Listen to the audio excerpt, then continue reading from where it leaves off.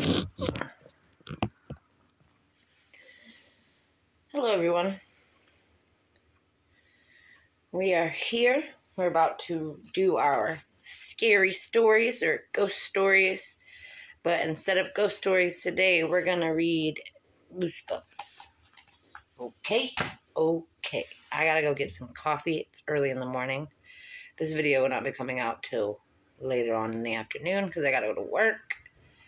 But it will be uploaded soon. Alright, so let me pause and go get some coffee. Okay, the title of the book we are reading is called Trick or Trapped. Readers beware, you choose the scare.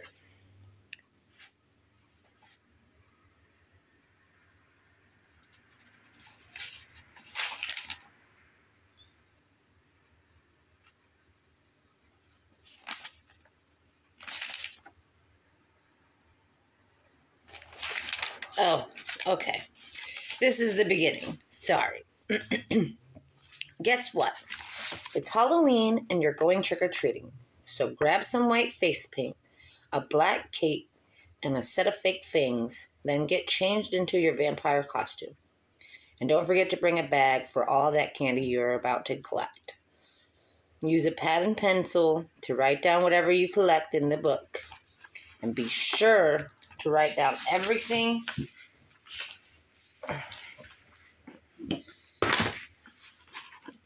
pad and a pen. Back.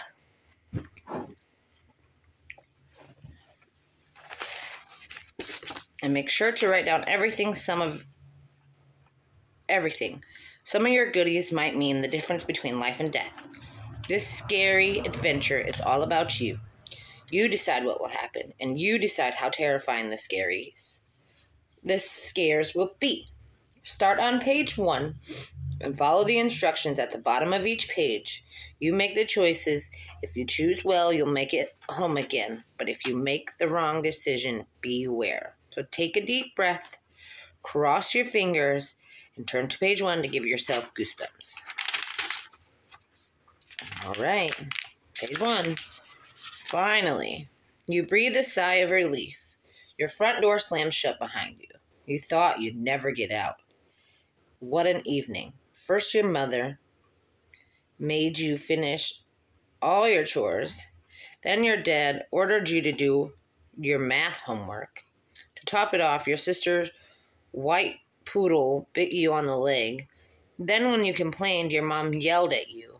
But now you're running down the sidewalk carrying your trick-or-treat bag. It's just a few hours. It'll be filled to the brim with candy. Halloween. You think with a grin, my kind of holiday. Yeah. You catch a reflection in front of a windshield of your dad's car. Yes, your vampire costume looks great. I have come to suck your blood. You shout. Then you tear off to meet your 3 best buddies on Pearl Street. This is going to be your most awesome Halloween ever.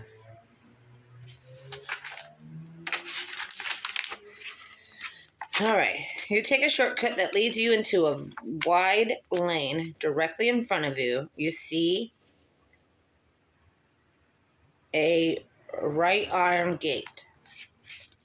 Behind it, in the distance, is an absolute enormous white mansion. In front of the mansion, blocking an entrance to it, sit 5 homes in a row, each one a different color. Red, blue, orange, yellow, green. Weird. You've never noticed this place before. It's Sunshine Court. Someone says in your ear, you wheel around, standing behind you as Nathan Rickles, the nerdiest, klutziest guy in your class. Just one look at him makes you remember the time his shorts caught on fire in the science lab.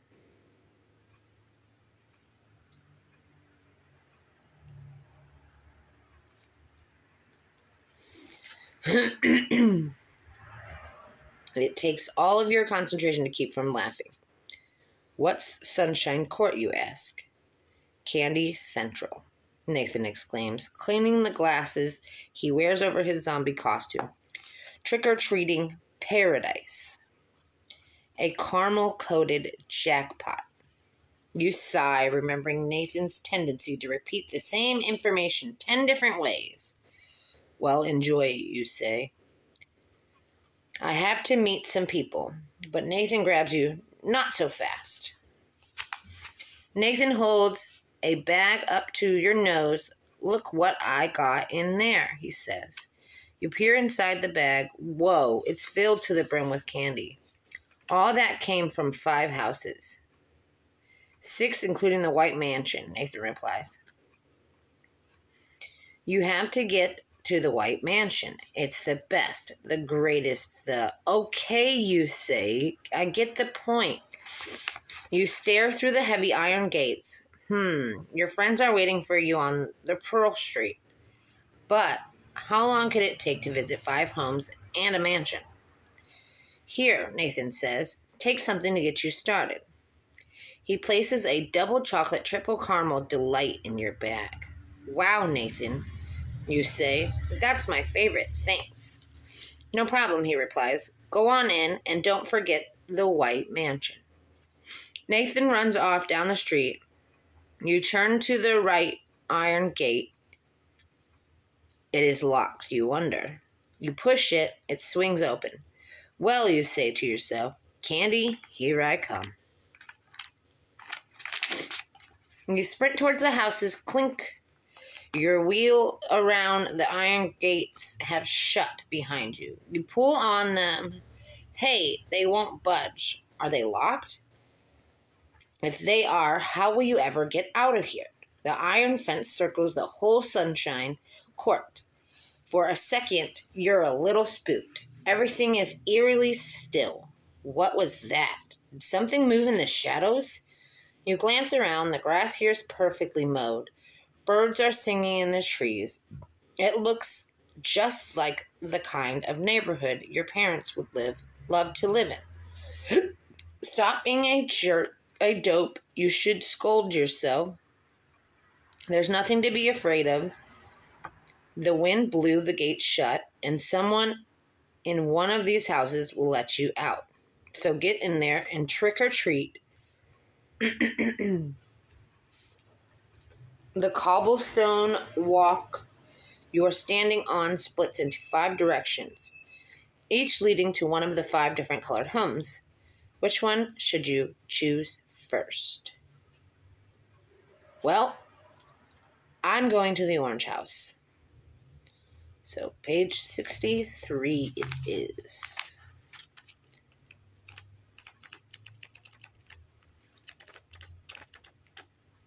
Got it. Up close, the orange house looks more like a shack. You sure don't expect such a rundown dump to have a lot in the way of candy. But you figure it's worth a try. Knock, knock, knock. Trick or treat, you call. You wait and wait, nothing. Knock, knock, knock. Trick or treat, you shriek.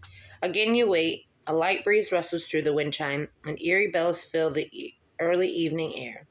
That's it. You're out of here. You turn to go. Creak. You glance over your shoulder. The rickety wood door swings open by itself. You swallowed hard. What's there, a ghost or something? Greetings, a creepy voice cries from inside the darkened house. What is it you want?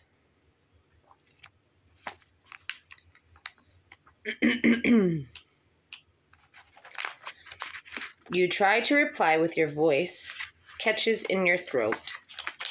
Come, child, what is it you want? I am a busy man. A figure steps from the shadows, and you see a short, squat man wearing a white lab coat. He has a huge handlebar mustache, and he wears a purple necktie that dangles to his knees. Dr. Helen Thorben's the name. He introduced himself. Trick or treat, you say shyly. Dr. Helen Thorben narrows his eyes at you. I know why you're here, he exclaims. Dr. Gildenbithen sent you to steal my experiments. I knew it. Wait, you say. I've never heard of it. Before you can finish, the doctor wheels around. Samson, he cries. In an instant, an enormous gorilla fills the entire doorway. A wave of fear rushes over you. Bring the child inside, Samson.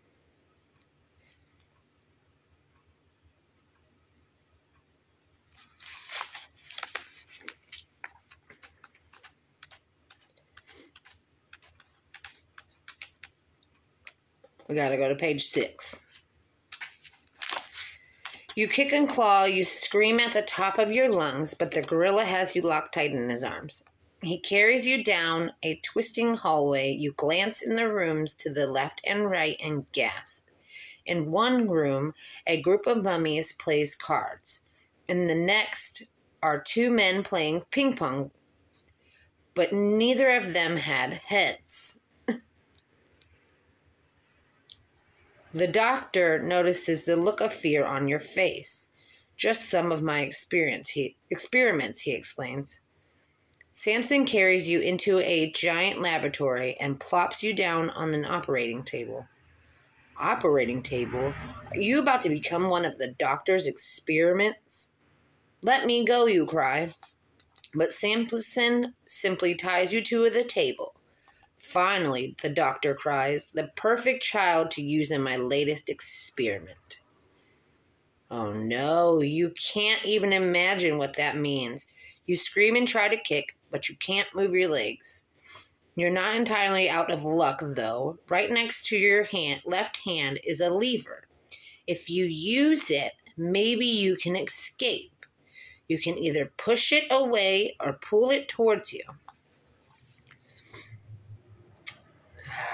Where are we going? I think we're going to push it away. Or, no, we're going to pull it towards us. We're going to go to 107.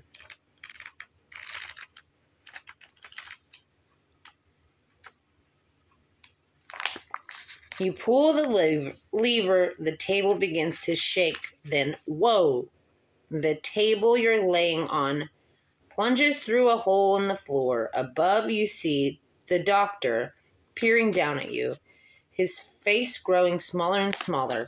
Wham, you touch down in a hall lined with mirrors. Soon, the hall forks off in 2 different directions. You have to choose which way to go. Oh man, this is some kind of mirror maze. You hate mazes. You pause for a moment. Which way do you go? What's that? Footsteps echoing in the hall coming towards you. Who can that be? Only the doctor or Samson, trembling with fear. You turn and tear down the left hallway. The footsteps grow louder. You don't dare stop running. If you do, the doctor will drag you back to the lab. Then who knows what will happen.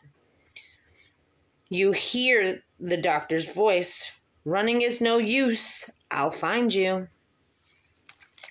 You sprint towards a light at the end of the hall. No, you've reached a dead end. Wait, not a dead end. On the other side of you there are 2 brass doors. On the other side of you, there are 2 brass doors. Take the door on the right or take the door on the left. I want the right. So we're going to page 17.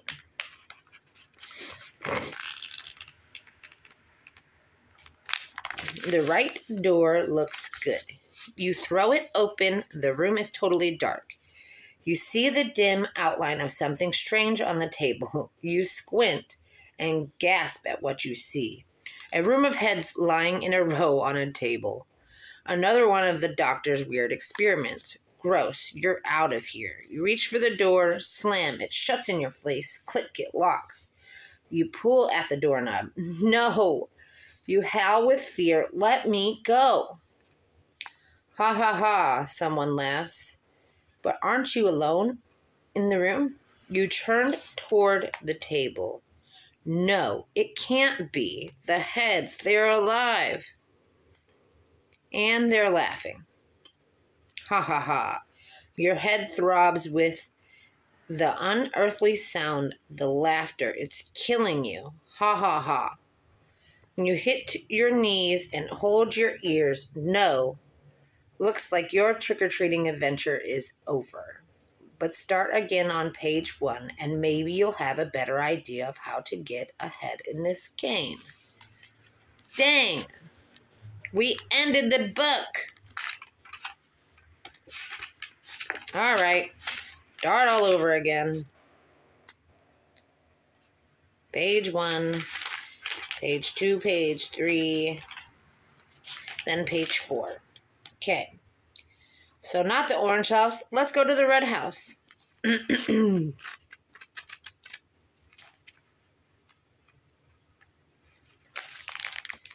The red house looks nice, you decide. You jog up to it, then ring the bell. The door swings open, and standing before you is Santa Claus. Ho, ho, ho, he bellows. Merry Christmas. Christmas?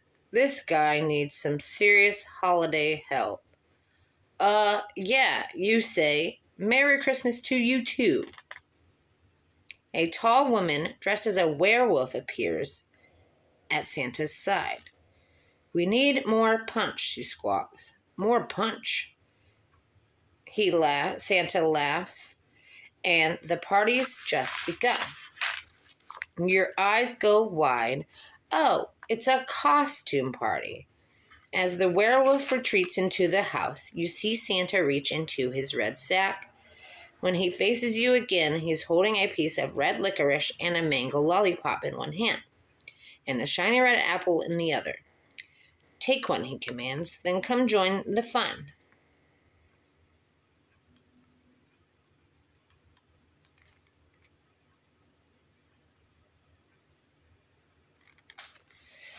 Okay, so we either have to choose the licorice, the lollipop, or the apple.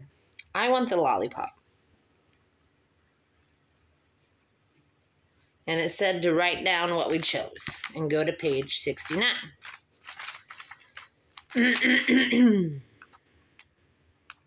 All right. You step into the house and find yourself inside a giant ballroom filled with monsters, witches, and vampires. Great costumes, you think. They look totally real. A shiver runs through you. It's silly, you know, but part of you thinks that maybe they look a little too real. Hey, you have your candy. Maybe you should just get out of here. You turn and find your path blocked by 2 elves. Not real elves. You reason, kids in costumes. Then you notice the elves' hands. They have knife-edged claws at the ends of their fingers. Whoa. Those aren't like any elf costumes you've ever seen.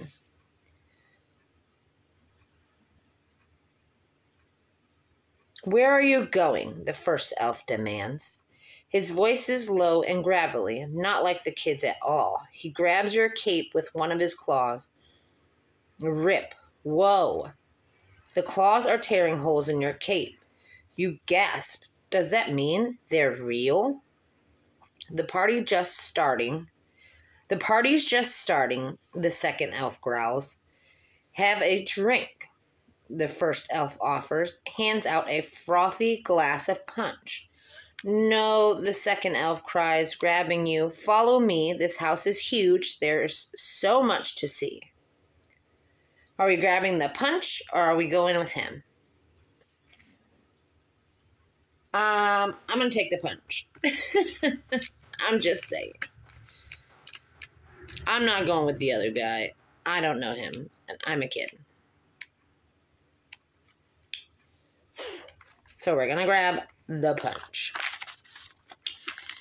You try the punch. As long as these elves leave you alone, you drain the glass, then glance around the party. The dance floor is a sea of movement. People seem to be having fun, but you're eager to go trick-or-treating. Someone taps your shoulder. A shriveled goblin stands at your side. Its face is covered with warts, its skin is light green, and its ears flop over like a like a dog's. Gross. Want to dance? The goblin asks. Gee, you stammer. I'd like to, but... Get away, a ghost floats over to the goblin. I've always wanted to dance with a vampire, it proclaims. The ghost hovers in front of you, about 2 feet off the ground. Yikes. You swallow hard. That's either a real ghost or the best costume you've ever seen. Either way, it's totally time to go. You take a step towards the door, but the goblin grabs your wrist, and the ghost wraps itself around your legs. You can't move. Looks like you're going to have to dance with one of them. Choose. The ghost. We're going to dance with the ghost. It was 25.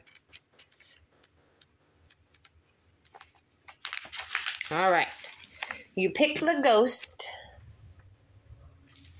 And wow, you are dancing. Actually, you think this is fun.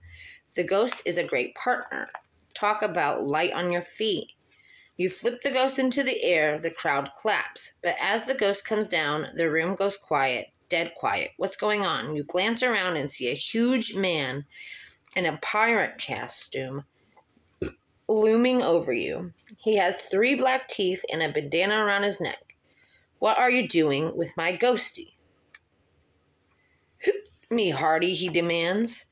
His breath smells like a year-old garage. Just dancing, you mange to squeak. Dancing, eh? He draws his sword and presses the blade to your neck. It slices a small hole in your collar. Hey, isn't this guy taking his pirate thing a bit too far? No one dances with me ghostie unless you can pay the price for your dance. The price? What price? You'd pay anything to get away from this lunatic. He loves apples, the ghost tells you. Give him one quickly. No, I didn't take the apple from Santa, so now I have to go to page 35. You go. You don't have an apple. You stuttered. If I can't pay the price, the pirate cries. If you can't pay the price, the pirate cries, you'll have to pay with your life. He pushes you to the floor. The sword flashes through the air. You prepare to feel the blade slice you in two, but the ghost speaks up. Stop. You gulp. The sword is an inch from the stomach. The sword is an inch from your stomach. What is it? The pirate growls. Give the vampire a fair fight, the ghost says. Fair fight, the pirate cries. The ghost pulls you up. Someone dressed as one of the 3 musketeers hands you a sword. The pirate frowns. All right, me hearty. You got your sword. Now stand up so I can rip out your guts. What? You don't know how to sword fight. Listen, you say. I'm no good with... Prepare to be skewered, pirate bellows. On shaky legs, you raise your feet. You want to be brave and fight, but maybe it would be smarter to run for your life. I'm going to run. So we're going to 51.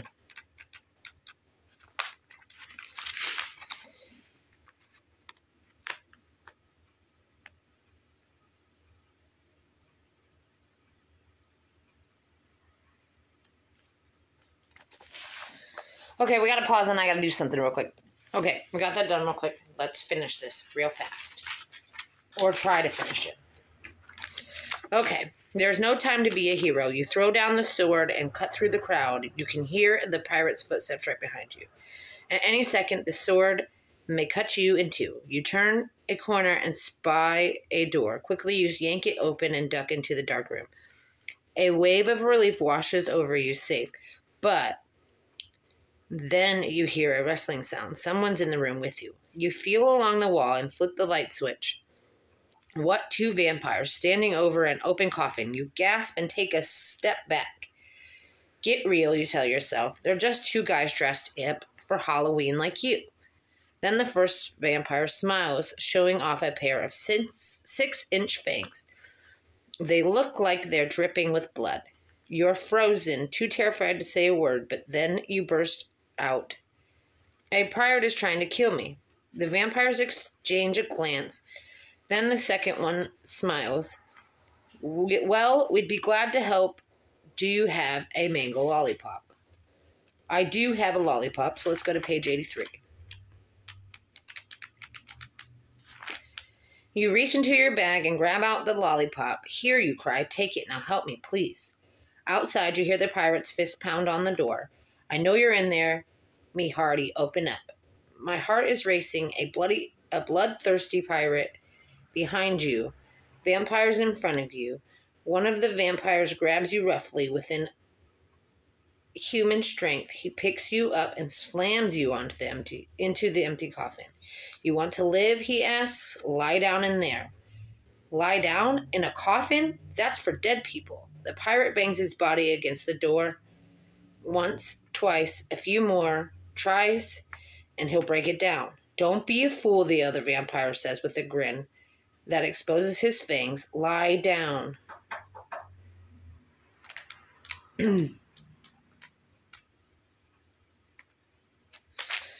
Slam. The coffin door shuts on top of you. It's pitch black inside. You hear the pirate crash through the door. Where's the little one? The kid went out the back, one vampire replies. Incredible.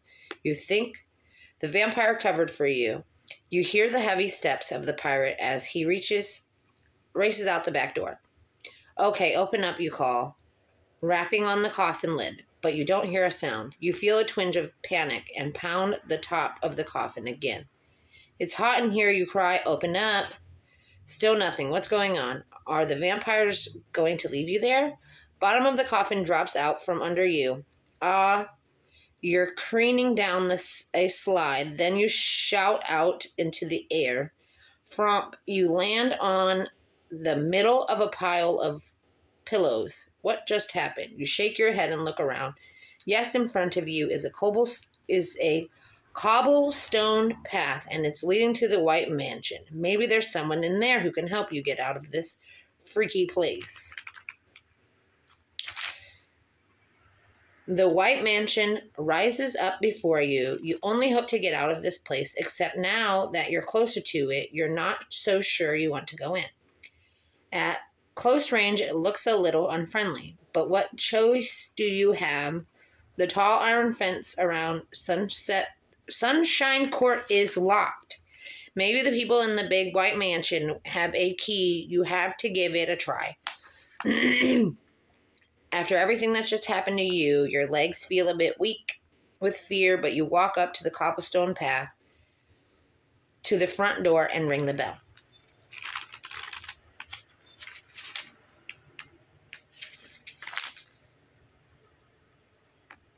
Who will answer the door, you wonder? Horrible thoughts fill your head. You imagine a werewolf with razor-sharp teeth, or a zombie who will rip your head off, or the door's open. You blink. There's no werewolf, no monster. Standing before you is the last person you ever expected to see.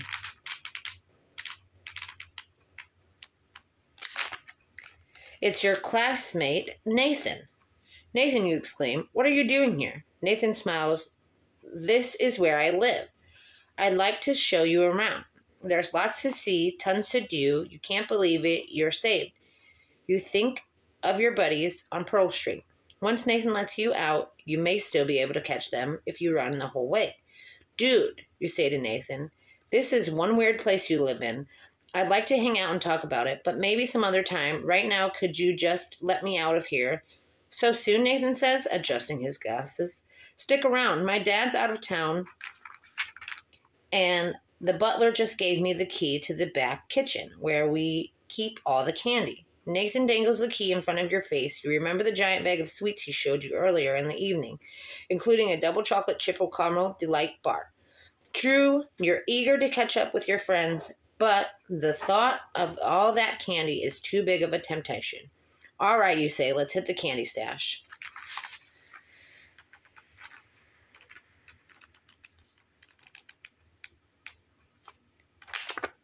Nathan leads you through a marble foyer and past the living room as big as a basketball court, too. An elevator. You never knew Nathan's family was this loaded. It's a fun little house, Nathan tells you as you ride up. We got everything, a swimming pool, a gym, a music room, even a game with the bumper cars. The elevator dings. We are here, 4th floor. He scurries down a wide hallway, then stops and giggles at a nerdy way of his. He pushes the door open to a dark room. Come in, he cries. You hesitate a moment, then follow him in. Okay, you say in the darkness, where's the candy? Slams the door shut, clicks it locked, and then you hear a terrifying roar. Uh-oh. We gotta go to 118.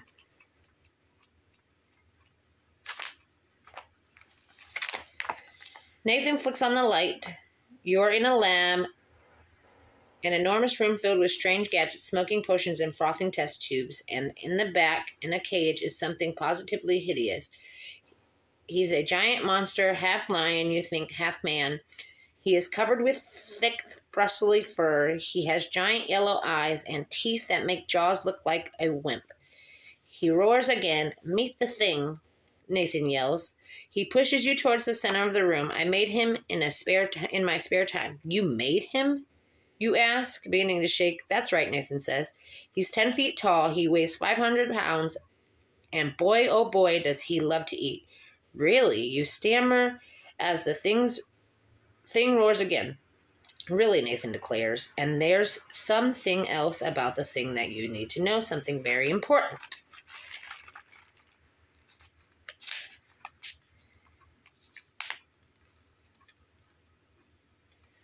Okay, we are going to have to end this here.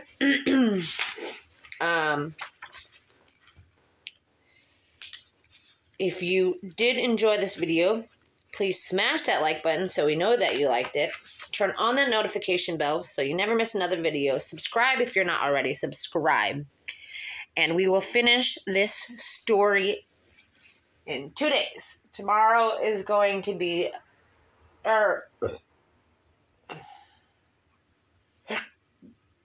in 3 days. I'm sorry. We'll finish this story in 3 days. We will come back and finish this story in 3 days. So, I will see you guys tomorrow. Happy Vlogoween Day 24. And, like I said, love you. Bye.